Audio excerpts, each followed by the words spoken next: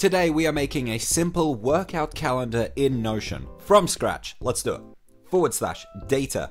Click on table view. We're going to click on new table, and this is going to be our simple workout calendar.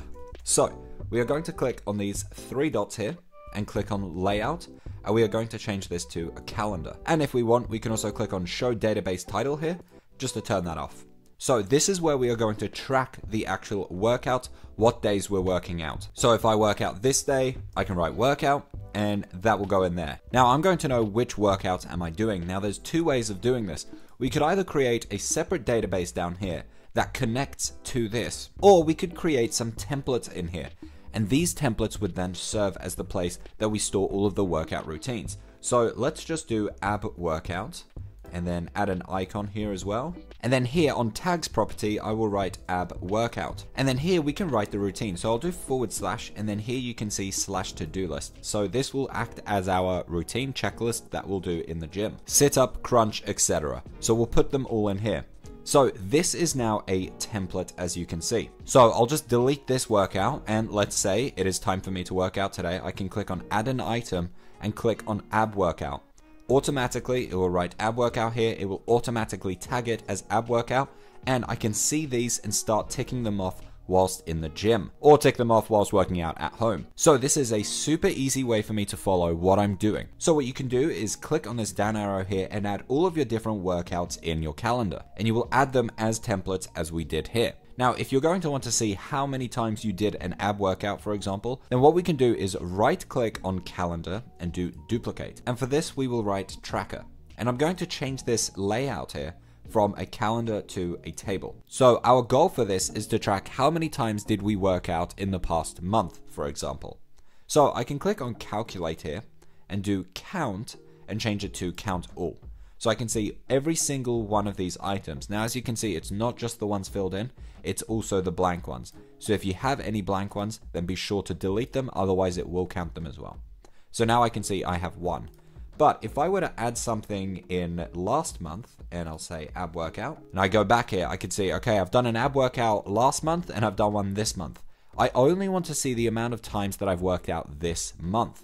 So we're going to need to add a filter to this. So we'll go over here and click on the filter button, and we're going to click on add advanced filter. And the rule here is going to be where the start date is relative to this month. So now I'm only seeing stuff in the past month. You could even get more specific with it and say is relative to, and change that to is between, and select a specific date range. So I want to say, okay, only this date and this date. How many times have I worked out in the past 2 weeks? And I can see that as well. It is very useful to have a tracking system. In my headquarters system, I have a time tracking system that is built into the projects and the life buckets. So I know how much time did I actually spend on projects, how much time did I spend on the different areas in my life. This is super vital to know. So now we have a tracker and a calendar. Now, another thing that you could do is instead of having these as simple checkboxes, what we could do is actually create a separate database here with all of the different individual exercises.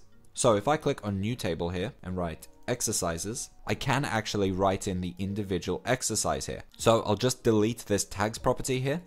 I'm going to click on plus and click on checkbox. So here I could write sit up, I could write crunch, and let's say pull up. Then what we'll do here is click on the plus and we'll choose a multi-select. So this multi-select will be saying, where is this focusing? Which part of the body is this actually training?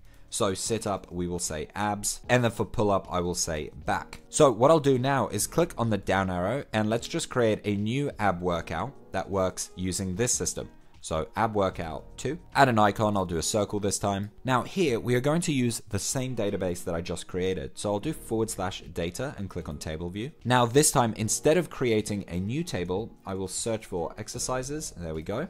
And now we can see all of them. So what I want to do is first click on the three dots, click on layout, and here show database title. I'll just turn that off. And I'm going to rename this to ab exercises. So I'm going to click on tags here and do ab workout, and we'll click on filter, click on focus, and here we will say we only want to see stuff for ab workout 2 that contains abs.